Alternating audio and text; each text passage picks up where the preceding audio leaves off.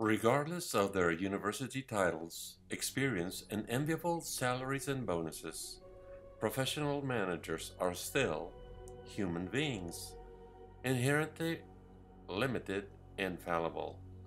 Every person is a highly complex system that has to learn and adapt. We all start from scratch. However, the challenge to cope with a changing environment keeps growing faster and faster. The world is getting more complex by the day, and managers must realize it is because highly complex systems as ourselves co evolve with other highly complex systems such as the environment. This fact of life, unfortunately, is a blind spot that management culture has been unable to convey properly. Cybernetics explains why this is so.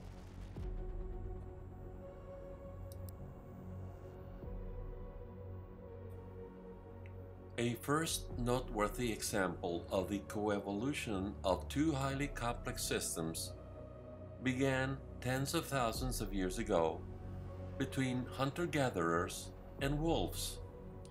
Humans realized that domesticated wolves provided valuable services as trackers, chasers, guardians, and even company. Today, nobody can deny the invaluable services of dogs as animals, for instance, in assisted therapy, in mental and health institutes.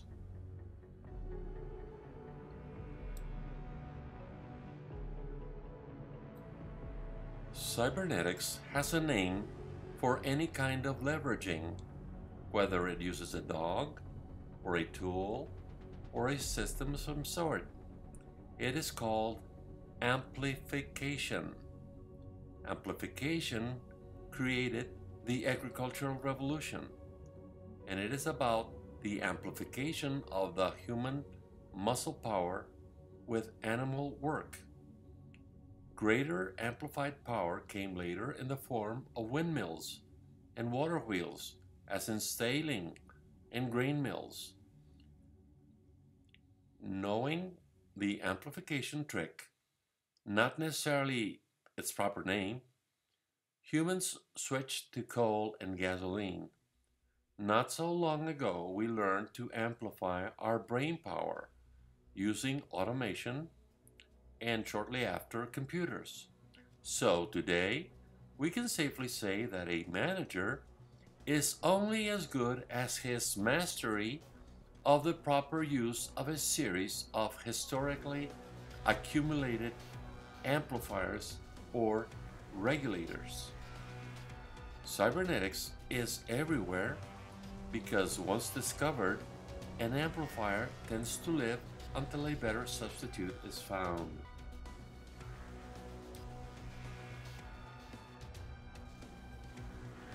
During the Industrial Revolution, one such amplification system stands out: the organization chart.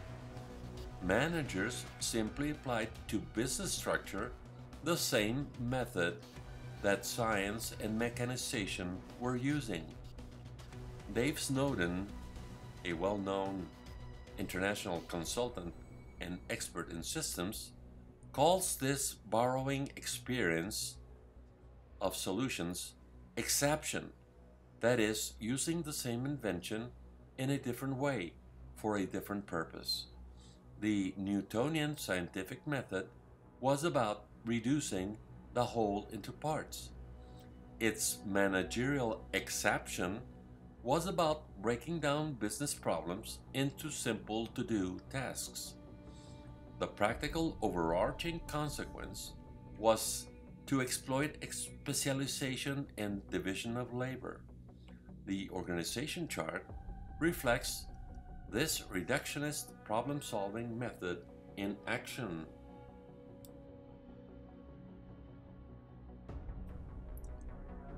When computers arrived, they became the new epitome of reductionism.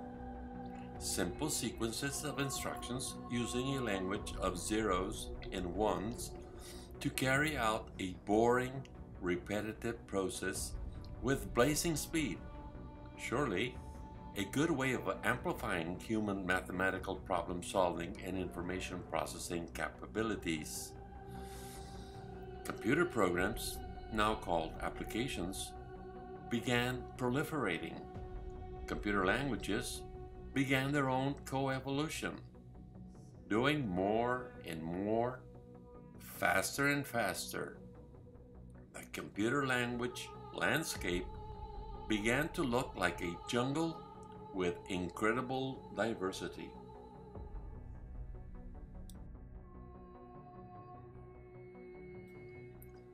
Managers responded to this complexity by appealing to another form of amplification, hiring consultants. Consultants responded by trying to claim their own territories. New management fads began appearing like tidal waves that came in and faded just as quickly. Meanwhile, managers in both private and public entities were trying to learn about systems, about processes, about integrating applications into packages called Enterprise Resource Planning, or ERPs. SAP and Oracle became monster organizations providing these systems, which are less and less transparent to the ordinary managers. The current complexity levels overwhelm the ordinary managers. Businesses become territories to be conquered and exploited by consultants, each of them paying lip service to their own set of preferred computer applications and management recipes.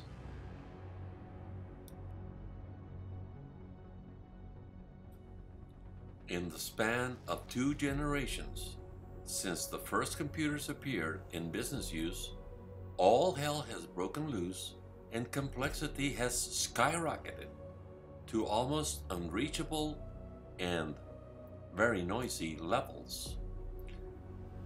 Markets change overnight, new technologies' pace is amazing, consumer expectations explode, and managers are flooded with ideas. Nothing stands still. Confusion reigns.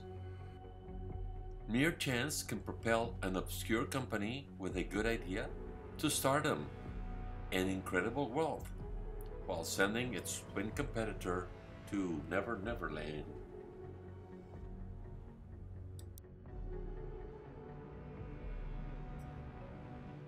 Don't laugh. It is safe to say that there are more software solutions than problems. Software applications proliferate to cover all the business landscapes many times over. After all, once developed, replicating an application costs pennies. The direct consequence of having so many solutions available is that so much excess variety produces noise. All problems become selection entropy. This phrase is derived from the thinking of British cybernetician W. Ross Ashby. Competition has produced a great amount of noise. How does a responsible professional manager deal with that?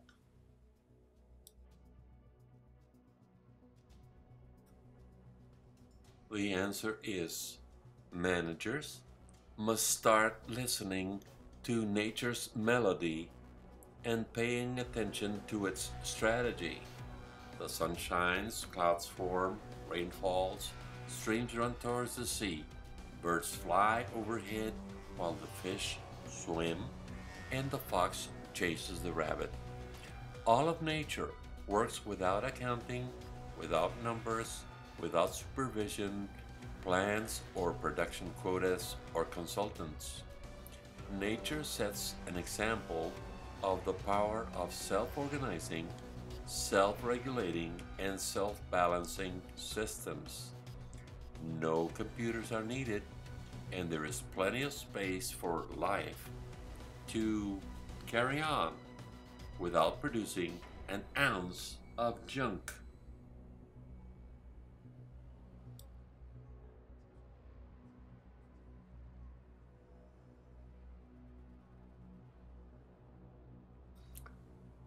There is a way for humans to return, or at least start, to emulate nature.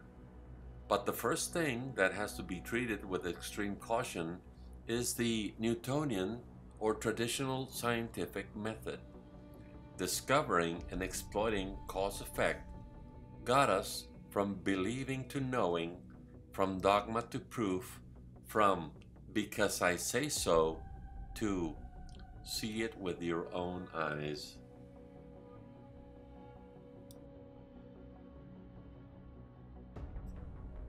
However, even eyes can be blind when it comes to complex and hidden relationships. Welcome to the age of complexity, of chaos, of systems like vortices, some of them living and some even intelligent, such as the human being.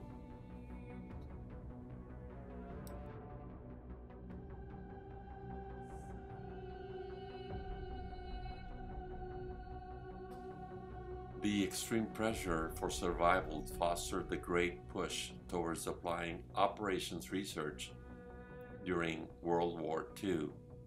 Science produced far many more reliable B-24 bombers.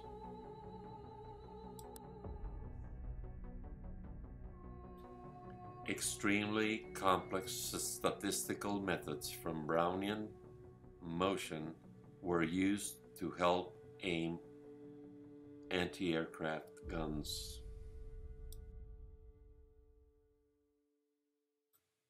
Very complex coordination systems using faulty radars allowed the Royal Air Force to be fully prepared for successfully counterattacking incoming aircraft crossing the English Channel. And behind all of these top secret research methods, the work of Alan Turing in decoding the German Enigma messages.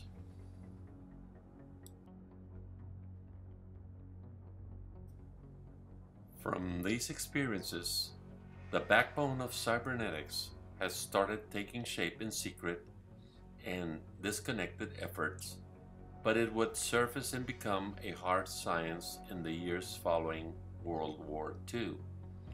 The Macy Foundation meeting kicked off the Big Bang of the information age when Norbert Wiener published his book Cybernetics, or Controlling Communications in the Animal and the Machine. Almost immediately, the Macy Foundation meetings started changing the world through one of its darling inventions, the programmable memory computer.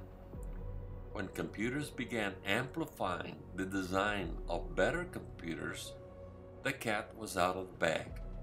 Change became dynamic and unstoppable, more accelerator than ever.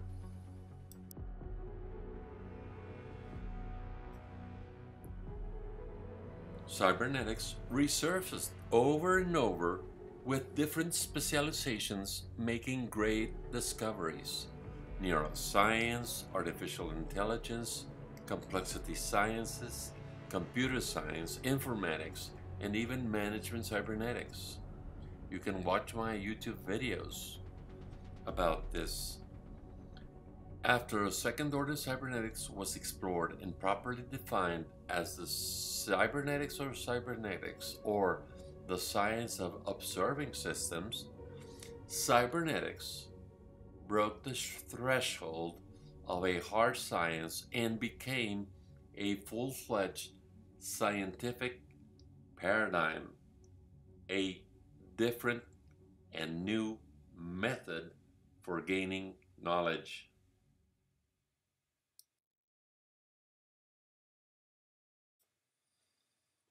I was present in the lecture where the cybernetic paradigm was declared in existence by Stafford Beer in Monterrey, Mexico in 1990 as an alternative to the Newtonian scientific paradigm.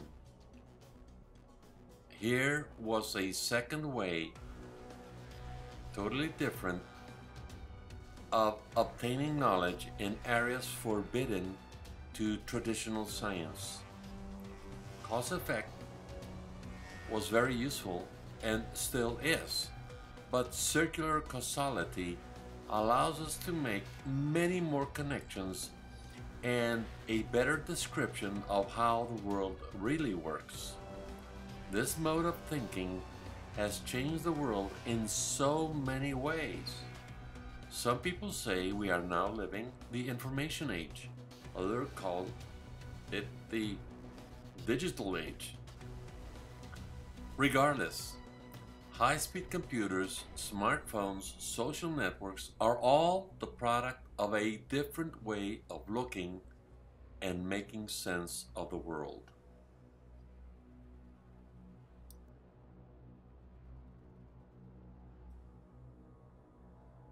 One such effort is Dave Snowden's Kinefin framework. Roughly, it says that systems can be grouped into 4 types: chaotic, simple or obvious, complicated, and complex. I must add the fact that among the complex are living systems and man-made systems that are viable, meaning capable of independent existence. This is a very important, distinct, and special kind. Some viable systems fragment and become complex adaptive systems that also reach goals and pursue a purpose, but without a proper brain of their own, but rather as an emergent feature of the collective outcome of the work of autonomous agents, each one looking out for their own survival. See my YouTube video on the subject, comparing viable systems and complex adaptive systems.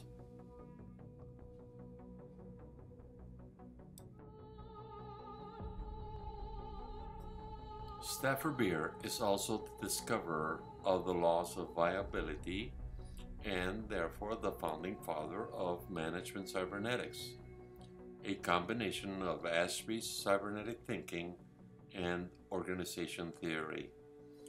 After several decades of testing Beer's viable system model, it is now time to use it to overcome the current state of noisy management fads.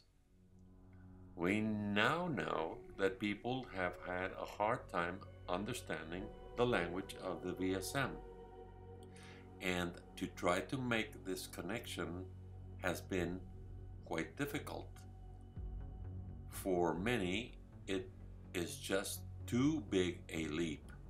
In the past 50 years, many look into the chasm between complicated systems and highly complex systems and step back and walk away.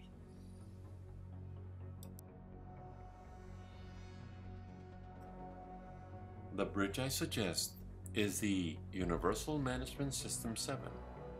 It is clear that the UMS 7 provides a more user-friendly link to Newtonian reductionist management paradigm that is a remnant of the Industrial Revolution and connects it to an easier way of mastering the laws of control found in a correct and thorough application of the viable system model. Without universal management, the VSM may remain a marginal player in the business world because it is just too general, while waiting forever for another chance to revive the modern version of the CyberSyn project. undertaken by the Chilean government of Salvador Allende in the very short span of the years 1971 to 1973 under Stafford Beer's supervision and guidance.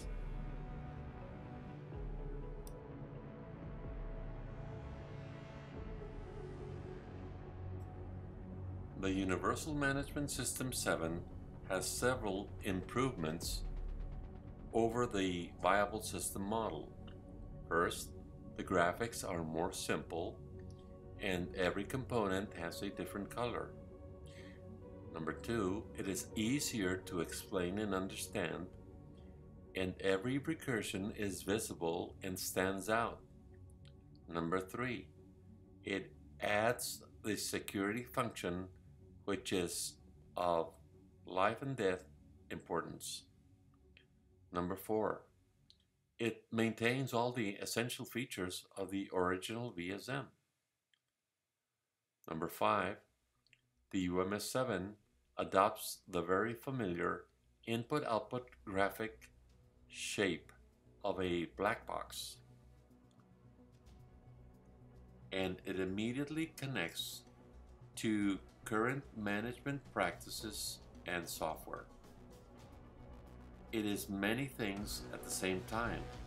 It works as a model, it works as a canvas, it works to explain how any business or government works, and it is very easy to understand. The colors help the navigation, and the input-output black box structure is obvious.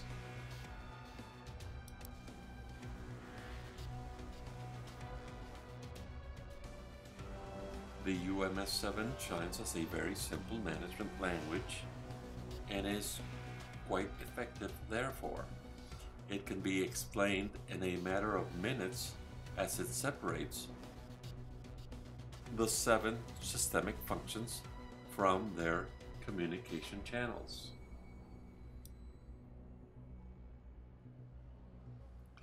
We can design companies using the same software, both following the UMS7 as a framework, and it is a recursive structure that follows the laws of control. The content of the company does not matter. The UMS7 language is totally neutral, not ideological, because it deals with information, communication channels, and the structure that produces information and allows it to flow and show up where it is due. Nothing that matters is left out. Nothing that is unnecessary is preserved. The structure takes care of what is relevant and what is not at every level. You want the human manager to stop wasting his or her time reading stuff that does not matter. Management by exception, not by deception. The system becomes totally transparent and also subject, therefore, to social controls beyond the manager's faults or whims.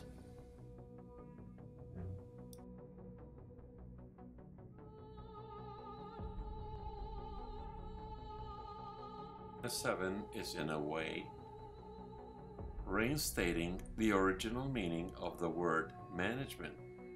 In its Italian origin, it was about breaking down horses, training horses. Every individual horse, a complex system with a will of its own. A UMS7 company should give you a smooth ride.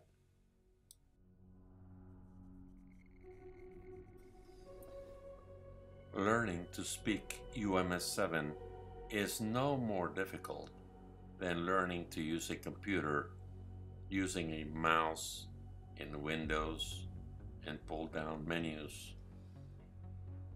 It is different from the previous language, but not that difficult. Mastering UMS 7 is like getting an MBA degree course in a matter of hours, not years.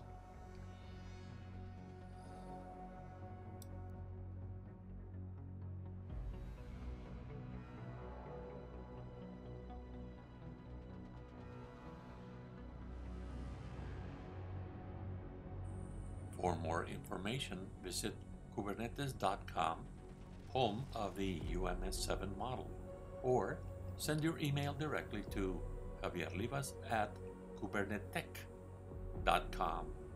Thank you.